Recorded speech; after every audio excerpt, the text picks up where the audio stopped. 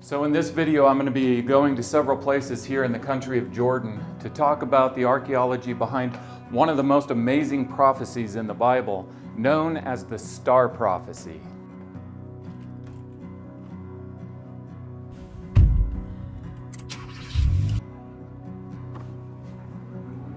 My first stop is going to be at the Jordan National Museum. Okay, now the first archaeological artifact that I want to show you here is very significant. This is an inscription found in 1967 during excavations at a site down in the Jordan Valley. It dates to the 9th century BC, and its opening line translates as, "The sayings of Balaam son of Beor, the man who was a seer." Now the Balaam son of Beor that is in this inscription is the same Balaam son of Beor that is in the Bible. This is significant because he is the seer, the historical seer, who gives the star prophecy. Behind me is a Dead Sea Scroll manuscript that is the oldest preserved copy of the star prophecy that was discovered in cave number 4 of the Dead Sea Scrolls. It dates to 125 BC. So I'm at the archaeological site that has been identified as biblical Beth Peor. Looks down over the Jordan Valley, and so from here, some 3,400 years ago, Balaam son of Beor gave the star prophecy. So what is the star prophecy? Who is the star? And what is the evidence that this is the biblical site, the authentic site that the Bible is talking about?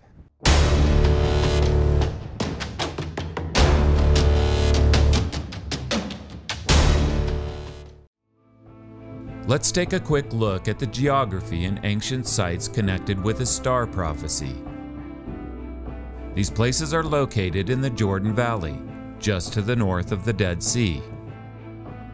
Located in ancient Canaan, to the west of the Jordan River and on the western edge of the Jordan Valley, is the fortified city of Jericho.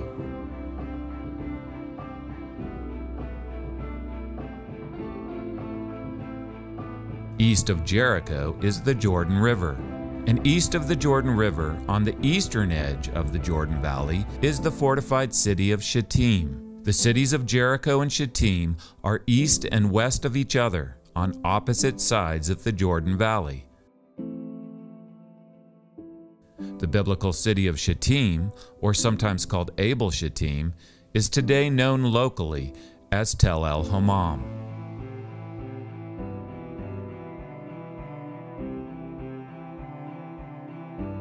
Next, I'm heading down into the Jordan Valley to the site of Tel El-Hammam. So I'm here at Tel El-Hammam, and in the biblical world, when you have the ruins of cities stacked on top of each other that make these ancient mounds, this part of the world, they're called tells. And this is one of the largest tells in Jordan. So why have scholars identified this site with biblical Shittim? Well, for starters, the geography matches.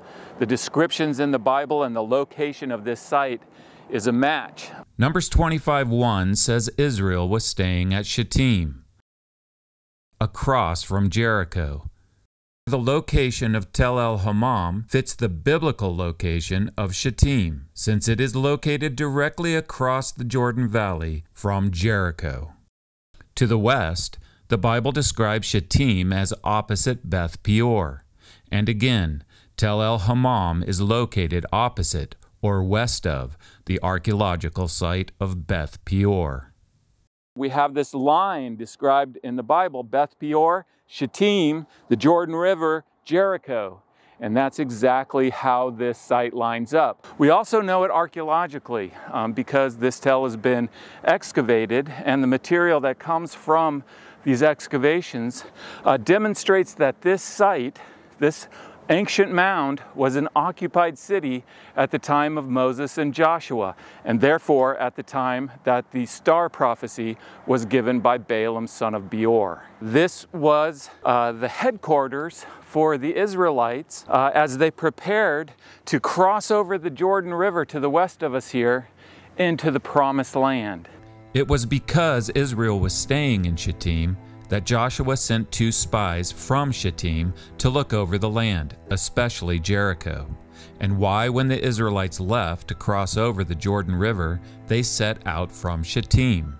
Shittim is their headquarters, and therefore this would be the place that the tabernacle would have been set up. In Numbers 2, the Lord said, the Israelites are to camp around the tent of meeting. The tabernacle was at the center. That means that Shittim here at Tel El Hammam would have been at the center of the camp.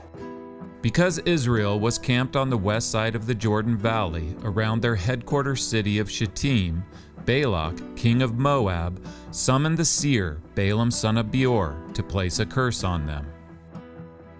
When Balaam arrived, Balak took him to 3 rocky high places to view the camp of Israel below.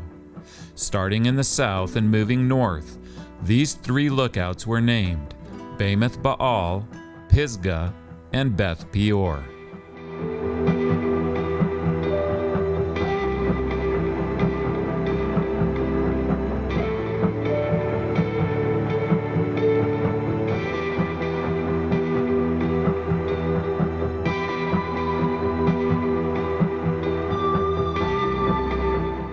Then this site, Tel El Hammam, as biblical Shittim, serves for us as a anchor point for what we want to understand about the star prophecy. Because Balaam son of Beor is moving from peak to peak, these 3 peaks from the south to the north, and he's giving these different oracles, but this whole time what he's looking at, what he's looking down at, is the camp of Israel. Okay, so I am heading up out of the Jordan Valley, up on top of the plateau, and I'm going to the rocky peak that is the furthest away from Shittim, and that is Bamoth Baal. I am on Bamoth Baal. Bamoth Baal is the first place that Balak, king of Moab, brings Balaam son of Beor. Now, there's no structures up here or anything like that, but there is scattered pottery all over the place up here on this high place, this viewpoint, and this is the site that makes geographical sense for being Bamoth Baal. From here it says that Balaam could only see the outskirts of the camp of Israel. The tabernacle would have been at Shittim, at Tel El Hammam, which is still quite a distance to the north of here. And so the outskirts that Balaam would have been looking at from here would have been the southern outskirts of the camp of Israel. He says, from the rocky peaks, I see them. I see Israel. And he's absolutely overwhelmed by how many there are. He says, who can count the dust of Jacob? Who can count even a fourth of Israel? And his job is to put a curse on them, but God speaks through him and says, how can I curse what I have not cursed? These are the people that he leads, that he lives, dwells among. How can he curse them? And so when Balaam goes to curse them, actually a blessing comes out instead. And this causes great stress to Balak. But he says, okay, let's go to another viewpoint, which is north of here, across the valley to Pisgah he takes him. And so that's at Mount Nebo. And we'll follow in the footsteps of Balaam and Balak. And so we will go from here, Bamoth Baal, to Pisgah, Mount Nebo.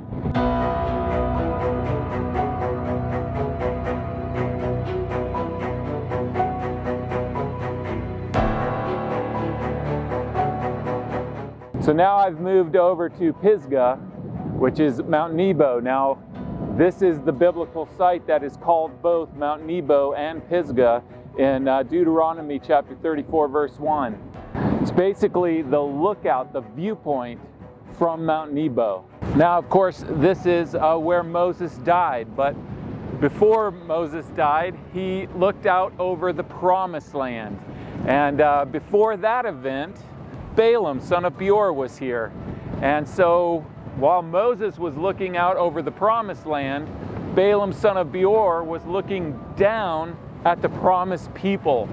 We're further north than we were at Bamoth Baal, but we're still quite a bit to the south of Shittim, Tel El Hammam, where the tabernacle would have been. I can see the Tel of Shittim from here.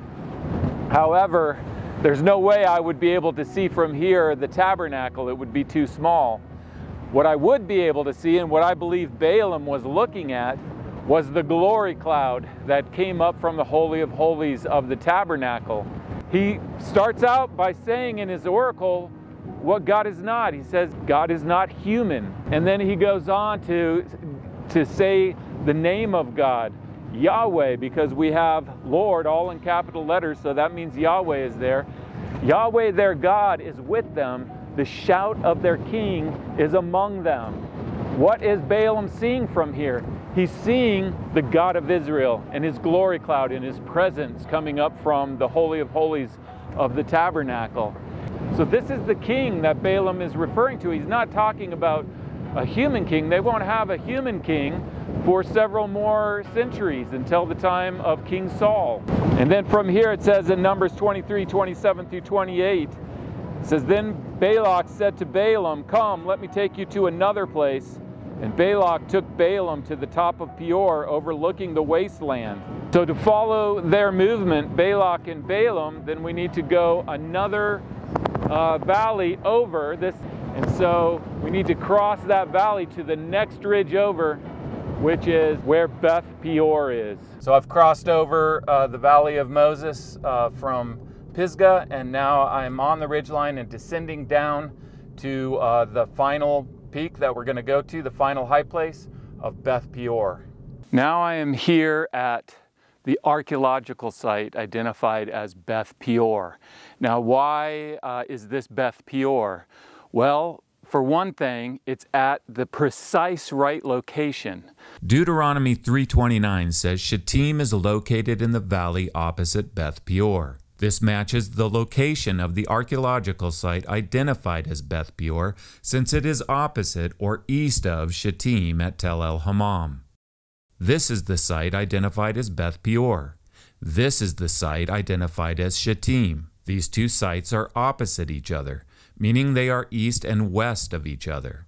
Deuteronomy chapter 34 says that Moses died on Mount Nebo at the top of Pisgah, and was buried in the valley opposite Beth Peor. This shows that Pisgah and Beth Peor are located opposite each other with a valley between them. And indeed, the two archaeological sites identified as Pisgah and Beth Peor are located opposite, that is, north and south of each other, with a valley separating them that is known to this day as Wadi Musa, the Valley of Moses.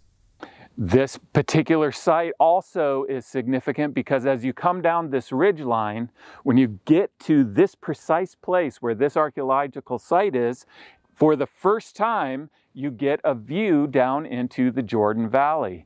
And I'm looking straight down on Shittim at Tel El Hammam. Remember that in the previous two high places at Bamoth and Pisgah, Balaam could only see a portion of the Israelite camp. But from here it says that Balaam looked down on the Israelites encamped tribe by tribe. Now the other thing that helps us to understand is I'm standing at an archaeological site. It is in the Roman period, a Roman fort, but the pottery goes back much earlier than that, back into Old Testament times. Now it is from here that Balaam gives the star prophecy in Numbers chapter 24, verse 17.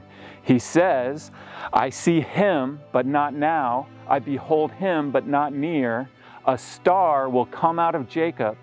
A scepter will rise out of Israel." He sees this person who is a star coming out of Jacob. Now, in order to understand this, we need to understand the symbol of a star in ancient times. The Bible in Amos 5:26 refers to idols as the star of your God. The various gods of the nations are often represented by the symbol of a star. In ancient times, a star symbol represented deity. A star was a god. And in my book, Where God Came Down, the archaeological evidence, I cover also the scepter. And I have many pictures of a royal scepter in my book here. If you're interested in getting a copy of this book, I'll leave a way that you can link where you can order it in the description below. So a scepter is the symbol of a king. So just as star means God, scepter means king. When the prophecy says a scepter will rise out of Israel, it means a king will rise out of Israel. We know this Assyrian is a king because he holds a scepter. He also is pointing to his star god. So what Balaam, son of Beor, is saying is that the most important thing about these people camped down below here is that not now, not near, but in the future, from them will come the God King. From them will come the divine king. Israelites believed in only one star. They had only one star. Besides their God, there was no other God. And so the concept of a star coming out of Jacob meant that Yahweh himself was going to come out of Jacob. He was going to become an Israelite. This explains why there are so many stars found in the Jewish archaeological context.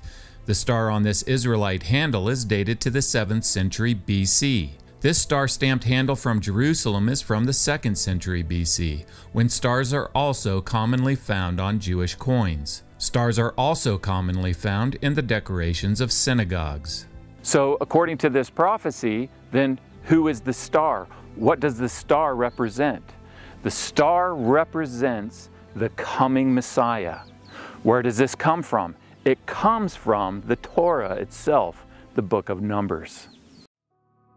Jerusalem is located in the mountains on the west side of the Jordan Valley, on an ancient road known as the Ridge Route. On the mountains on the east side of the Jordan Valley is the city of Heshbon, located on an ancient route called the King's Highway. A major route connecting the King's Highway and Ridge Route passed by Beth Peor and Abel-Shittim. This was the main approach to Jerusalem from the east, and later was made into a Roman road. The Roman name for Shittim at Tel el-Hammam was Libius.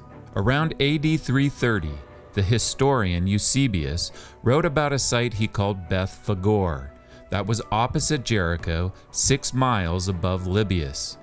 Beth Peor is Beth Peor.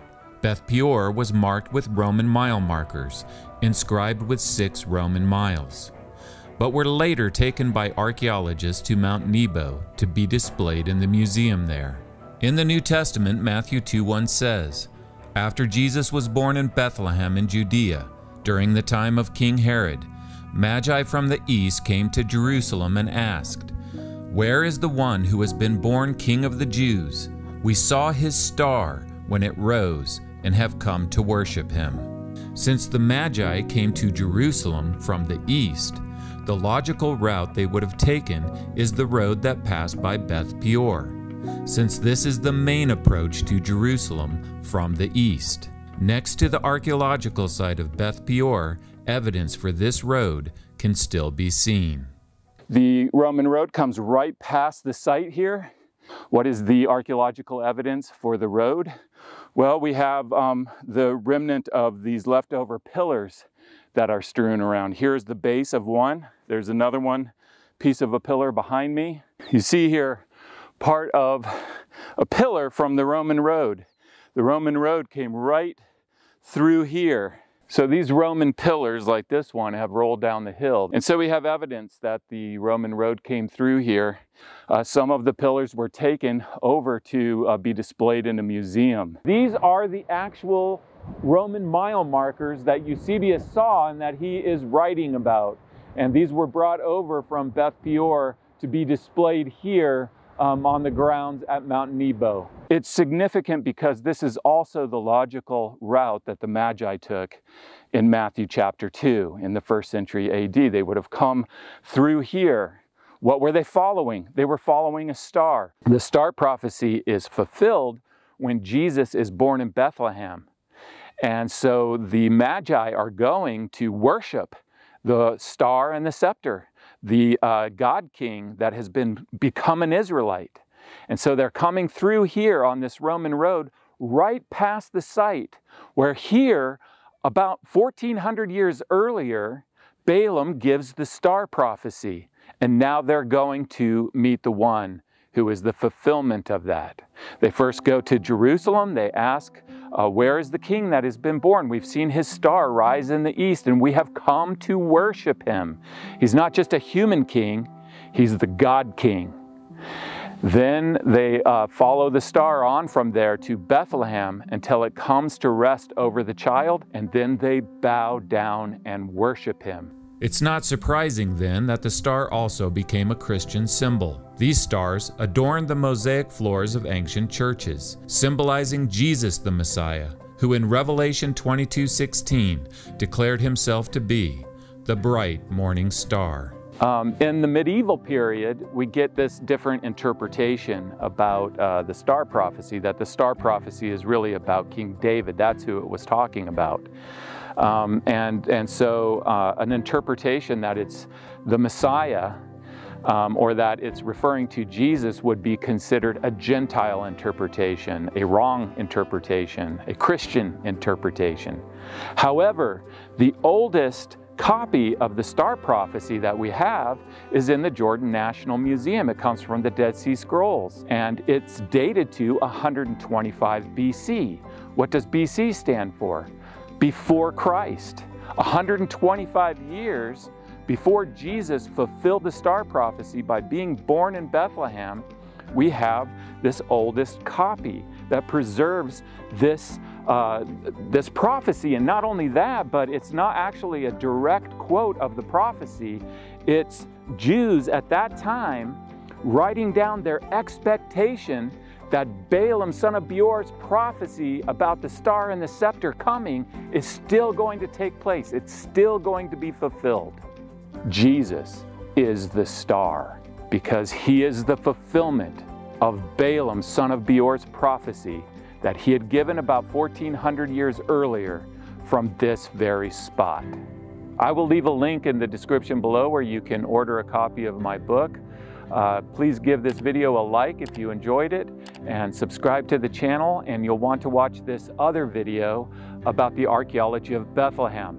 Bethlehem is the place where Jesus was born when he fulfilled the star prophecy.